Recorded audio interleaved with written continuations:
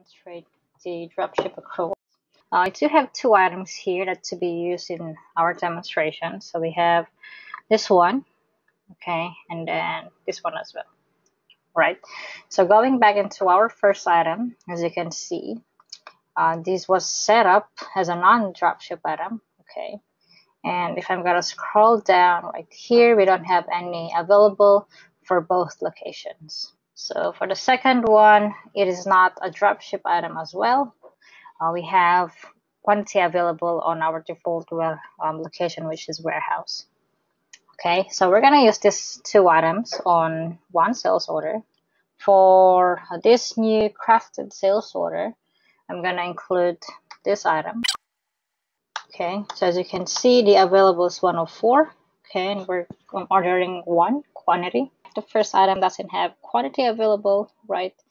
And I'm gonna order 5. So for the first item here, and if I'm gonna scroll to the right, the location was actually changed to dropship accruals. So we just made that automation to use the dropship location, and only if the available is less than the quantity being ordered. If I'm gonna click on approve, the system is gonna create a new purchase order from this sales order using the first item only, okay, because that is the only item that doesn't have any quantity available on hand. Okay, so let's take a look at this purchase order. The business process for here would be to receive the item. We have packages as well, meaning upon saving of this item receipt, the system automatically creates a fulfillment from this transaction. Okay, so let's say I'm gonna put 10 and whatever the description is and say tracking number is like that. The system gonna captures this package tracking and then also set that in our packaging sublist on the item fulfillment. And just for the review, we are receiving this item, okay, on this location. Okay, I'm gonna show you the item currently, which is this one. Okay, I'm gonna hit on refresh.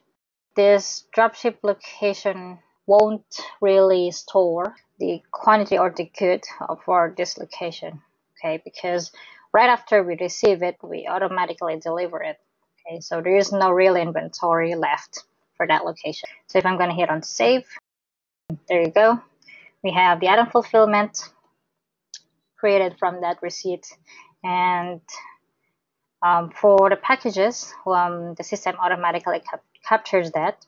Okay, and going back into our sales order, this has been partially fulfilled because based from our item receipt created from the purchase order, we only received and fulfilled the first item.